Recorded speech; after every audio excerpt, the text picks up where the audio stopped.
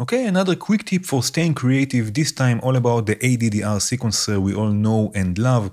It has a really interesting feature in the right-click menu, the triggered select mode. When this is activated, we can use triggers and gates to advance the sequence by a step. And let me show you what I mean by that. I have here a 5-step sequence. This is sequencing the FM operator through some delay.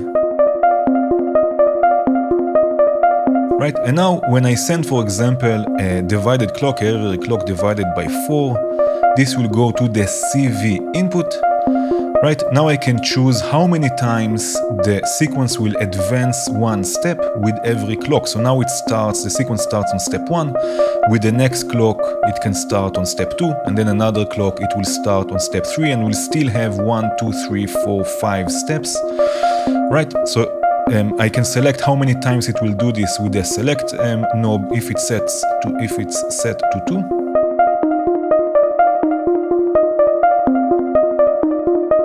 Right.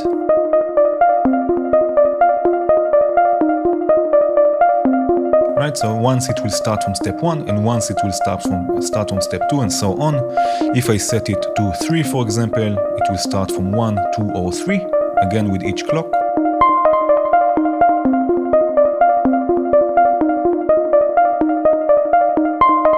And listen to this interesting sequence that we are getting. Of course, you don't have to use a clock division, you can use also other sequencers. So here I have a Euclidean sequencer, the one from Count Modular, and I'm going to use it to trigger this CV input.